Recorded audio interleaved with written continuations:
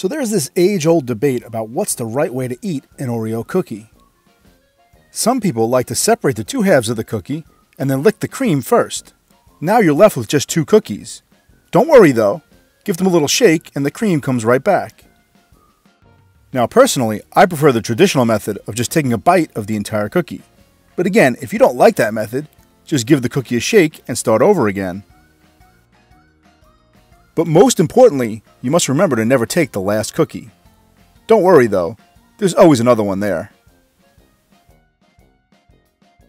So please help me out by leaving a comment below to let me know what your favorite way is to eat an Oreo cookie.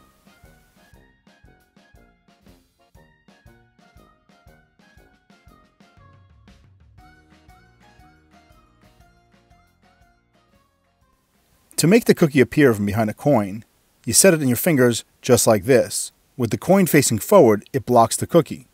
Now you just reach and spin it around, hiding the coin behind the Oreo, and it looks like it appeared from nowhere. To make the cream refill, you'll scrape only half the cream off one side of the cookie. Now when you place the two halves together and you show one side, it looks like it's completely empty. If you spin it around though, it looks like it's full. But you need to do a big motion to shake the cookie so they don't see you're spinning it around in your fingers. You'll use the same move to restore the cookie with a bite in it.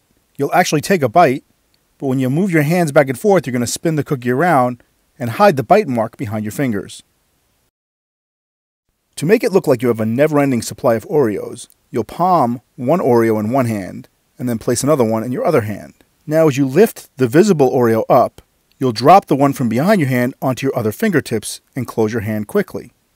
The audience will be looking at the one you're picking up and not notice that you just placed another one. Now repeat that move as many times as you like. To karate chop your finger through an Oreo, you'll start with one of these apple coring tools, or any kind of little knife, and you want to cut a small hole through the middle of your Oreo.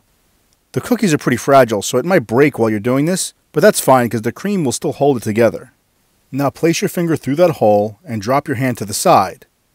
Take a full Oreo in your other hand, and as you toss it up in the air, you'll catch it in this hand, and at the same time, extend your index finger, and it'll look as though it pinched right through the cookie.